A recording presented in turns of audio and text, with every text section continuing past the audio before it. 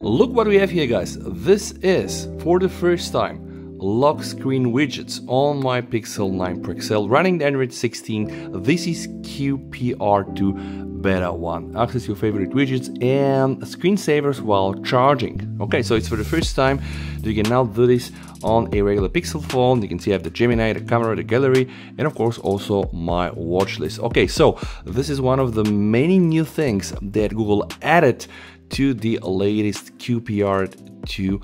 This is the better one. And you can also see the second big thing is now for the first time we have system-wide icon themings on the home screen. And I can show you guys all my apps here.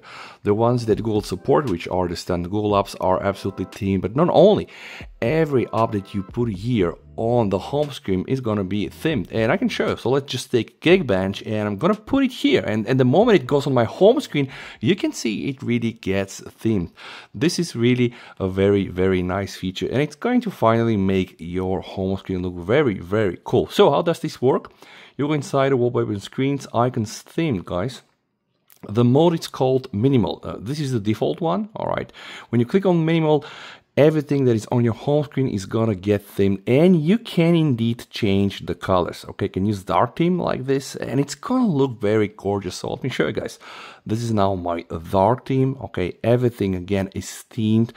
Oh boy, this is so good, because I've been criticizing Google and in general Android makers for not being able to just do things like this on a system-wide level, like for example Apple is doing with iOS and with the liquid glass. But now finally we are here, and not only does this look beautiful, but you're also able to just adjust it the way you want. Going inside color, so dark to be supported, and of course you can choose your own custom color. All right, let me just choose this one for example. Okay, this is the wallpaper colors. I can go other colors as well, and I can do this, and everything here, guys, is going to get themed. You can see the icons are themed. Okay, I have various layouts like this. Okay, this is nothing new right now, this has been there before, but right now this is the themed version, and it kind of really looks good, because finally you have the option to just go and uniform your experience. Okay, but let me show you some of the other cool stuff that I was able to find here, and I just got this like 1 hour ago.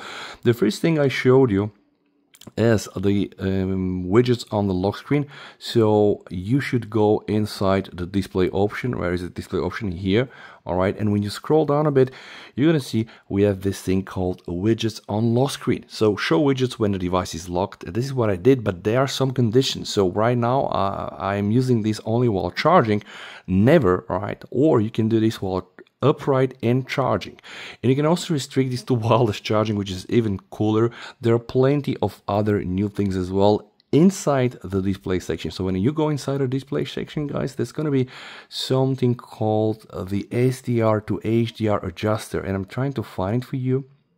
Okay, so here we have enhanced HDR brightness, and the moment I go inside, guys, I have now this new functionality where I can adjust the intensity. So going from dim, and by the way, this is really cool, guys. Now you can see even in this example, this is the standard image, all right, and I can just go and crank up the HDR, and you can see this thing here. So let me just put it on zoom. I think it's really cool. This is here now the HDR image. Okay, no HDR, everything is SDR like standard, and now boom, we have enhanced HDR, and I'm able to control. This is really good. I'm gonna go back now to 1x. So those are the new things that you're able to find inside Display and Touch.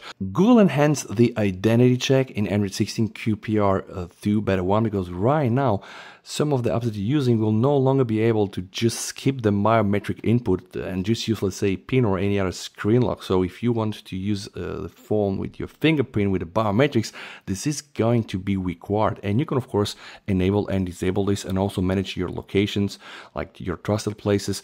So this is, I think, a very welcome update in terms of security. And when you go inside the security and privacy, there's going to be some tips popping up. Right now you cannot see them because I've already checked most of them. One of the new security things they added is now the option to really securely lock your device via the Find Hub. You can use the application and also via web, which means that if I decide to right now secure my device, it's going to lock the device. It's going to require immediately, you know, my PIN or my passwords. And it also means, guys, that if I am to receive any kind of notification, everything is going to be actually hidden. And even the biometric unlock may be temporarily disabled, which means that if I am to lose my phone, somebody else finds it and I securely lock it, hey, this is gonna be pretty much unusable. So this thing here is going to be also complemented with a new phone theft protection that is right now not available, but they will add more and more like phone theft protection and securing your phone features to make this really a very secure device. And believe it or not, but there are more things inside the display options. Right now, when you go there and you click on the dark theme, there's going to be a new expanded dark theme, which means automatically applies a dark theme to more apps for improved accessibility. So right now, I wasn't really able to get any app that is not really performing in the same way, but I guess that there's got to be some apps that are not, let's say, so dark even in the dark mode. And with this expanded dark mode, you're going to kind of like enforce a system-wide dark mode. So again, this is really a new direction.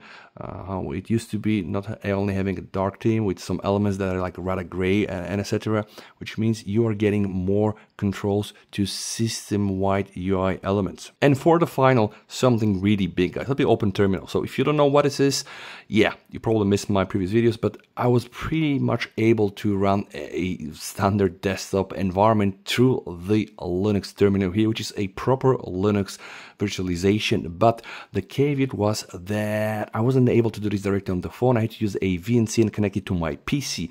So the display activity was missing. I think it was there at some point, it was then removed, and they only added it, I guess, some weeks ago with the latest Android 16 Canary build. But luckily, guys, yeah, now we are able to use graphical apps here inside. So now I've logged in here on my Debian instance, and I really hope it's going to work, but the fact that I'm just getting a display is absolutely mind-blowing. I was only able to do this previously with using the VNC connection.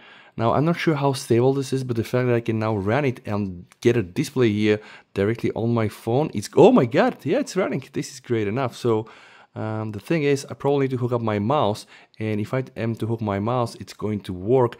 And tomorrow I'm going to test even more, because right now we know that we have a graphical support directly on our phones, and I want to see how far are we with the graphical acceleration. So I cannot move the mouse from here, but I can probably just try to open something. Oh my god, we now have a full functioning Debian running on my Linux VM directly on my Android phone. And by the way, from what I see right now, it ain't that bad. Yeah. And I can, of course, also try to test this in depth tomorrow. Probably also test the new display mode. But this is so cool, guys. And I do believe that this also runs in a window. Okay, so you can see if I am to just do like this, now this is absolutely insane. I just have my Linux VM here running in this window. Can probably even resize it. Yeah, Debian here and then Android down below. Guys, this has been it. Let me know what you think down below in the comments. I really hope that you have enjoyed this video. It's already very late, so I'm going to bed, but tomorrow more. Stay safe.